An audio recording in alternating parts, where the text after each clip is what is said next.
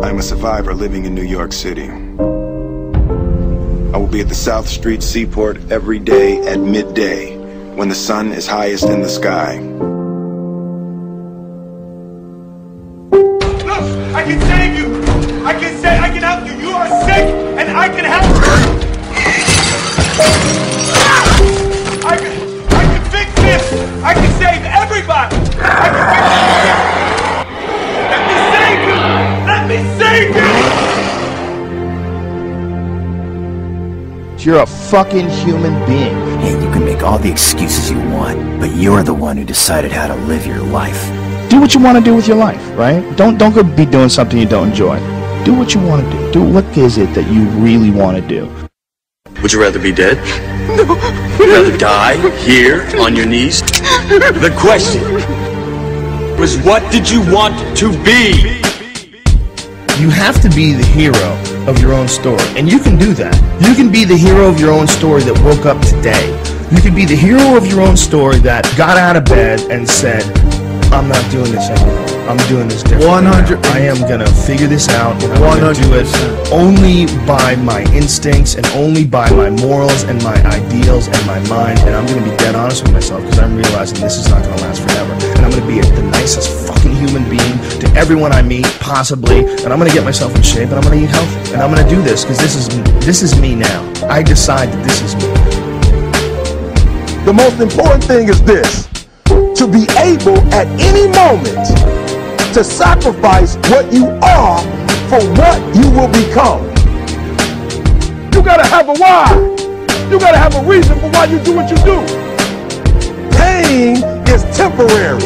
It may last for a minute or an hour or a day or even a year, but eventually it will subside and something else will take its place. If I quit, however, it will last forever. You're a fucking human being. And if you attach yourself, your mind to any ideology, you're going to be on a road. And that road may or may not lead you in a good direction. You need to pay attention.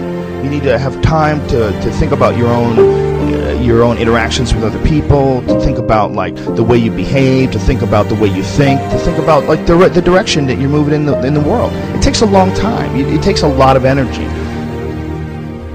You gotta fucking do something, man. You gotta make something happen. You gotta make your own fucking way. You gotta make your own way. And there's a lot of people that are just weak. They're weak as shit, man. And they have no philosophy to live their life by. They have no discipline that they've developed over years of trying to accomplish things to the point where they have this sense of personal sovereignty. They can take care of themselves. And occasionally everybody needs help.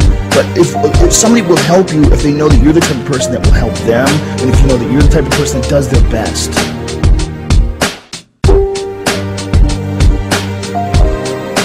People that hurt people's feelings, even if you justify it, you know you did something. And I think that fucks with your head, and it devalues you in your own eyes. You're not a hero in your own eyes. You're not someone who you respect. You realize that if you were judging yourself, you would judge yourself unfavorably. The more love you spread out, the more positive energy you spread out, the more you get back.